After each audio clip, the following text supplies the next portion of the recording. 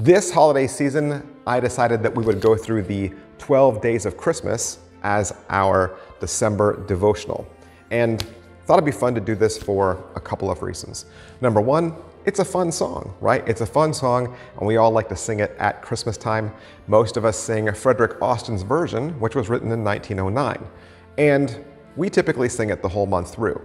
But the 12 days of Christmas actually refers to Epiphany.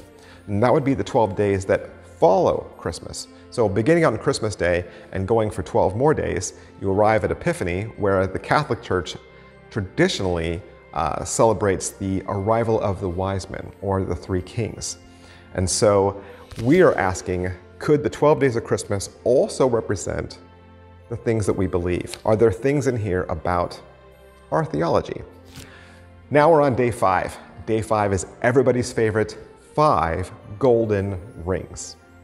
Certainly does seem important. It breaks the gift giving between birds and birds, right? So what could the 5 golden rings represent? Well, the 5 golden rings represent the first 5 books of the Bible. This would be called the Law or the Torah. Genesis, Exodus, Leviticus, Numbers, Deuteronomy. So why would the first 5 books be referred to as golden rings? Well, because these books tell the history of the beginning of God's relationship with us and the beginning of his relationship with Israel. And it also represents the first covenant. Remember, I said the first 5 books are sometimes referred to as the law. And when we think of a law, we typically think of a upper and lower relationship. A law is given and the lawgiver says, if you do this, I do that. But 5 golden rings also sounds like a wedding ring.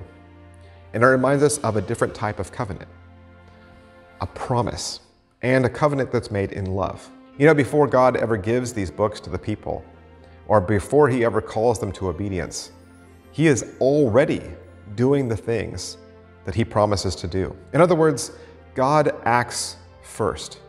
He shows his love and care long before the people ever commit to following him. And that's the way it is with God's grace. And because God has already chosen the people and blessed the nation, they can live in faithful obedience, outlined in the first 5 books, calling us a kingdom of priests and a holy nation.